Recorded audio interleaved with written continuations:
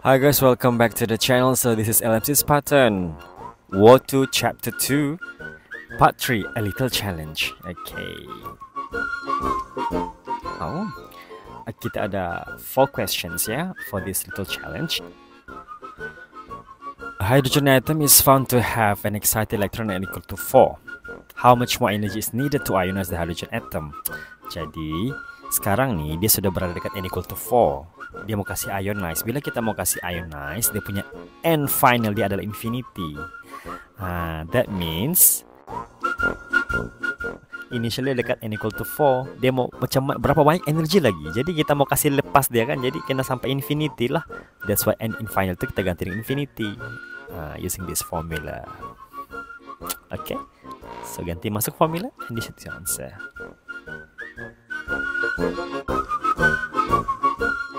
And then, question 2.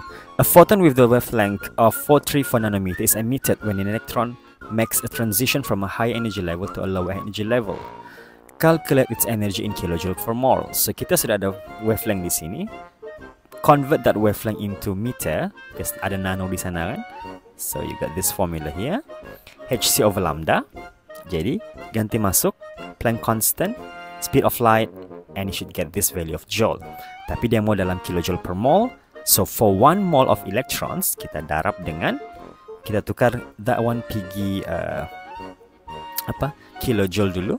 And after that kita darab dengan Avogadro's number. You should get 276 kilojoule per mole. Okay. Now moving on to 2b.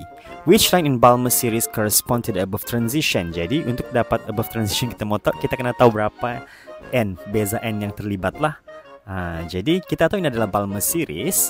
Since dia adalah Balmer series, maksudnya one of the n should be n equal to 2. Okay, kenapa n1? Sebab dia jatuh pergi n equal to 2 kan. Jadi kita mau tahu berapa n1 lagi tu. That's why kita just masukkan value je lah. Okay. So, kita akan dapat the n2 adalah sama dengan 5. Jadi, electron transition from n5 to n2. Okay, disebabkan ini adalah transition dia. So, that means dia adalah the third line in Balmer series. Okay, alright. Okay, question 3. Write electron configuration for Fe3 plus ion and answer the following. Okay, Fe3 plus ion. So before kita start di Fe3 plus ion, make sure kamu tahu dulu Fe atom dulu.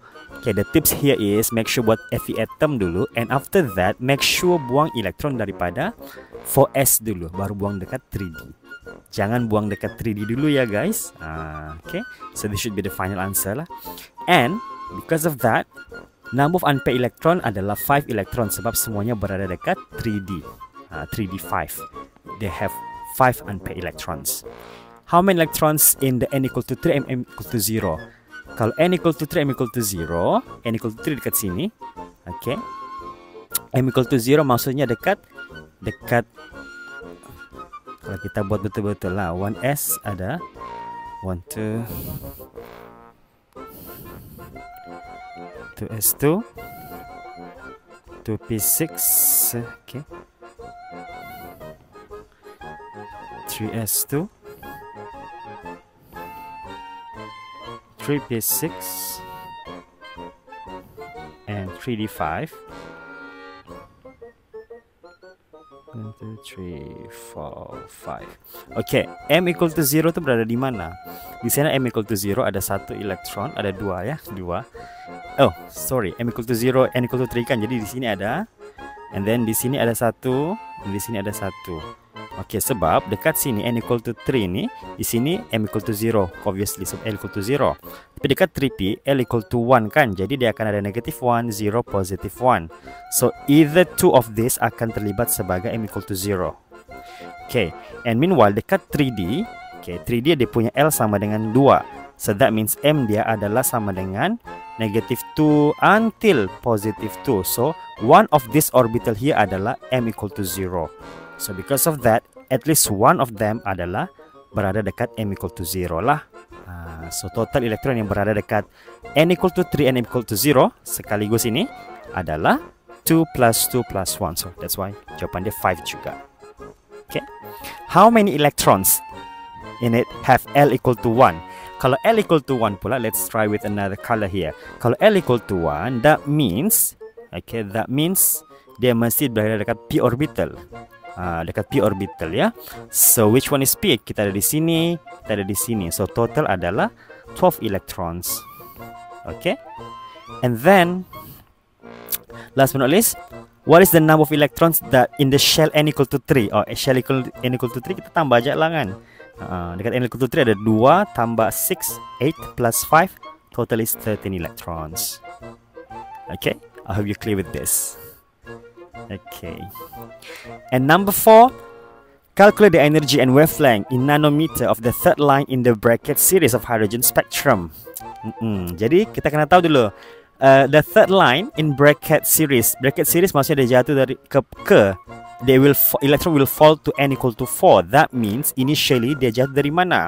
Dia jatuh daripada 7, n equal to 7 to n equal to 4 to produce the third line. Okay, so ini kena ini dulu lah, establish dulu. Okay, sudah tahu yang ini, then baru kita boleh buat calculation. So energy, okay, n initial square minus n final square. So 7 square minus 4 square. Alright, so this is the energy. Negative just simply means dia release energy lah. Okay. Alright. The wavelength kita boleh pakai from this formula, boleh cari menggunakan hc over lambda. Okay. Or the other formula pun boleh, pakai Rydberg equation pun boleh ya. Okay, and you should get this.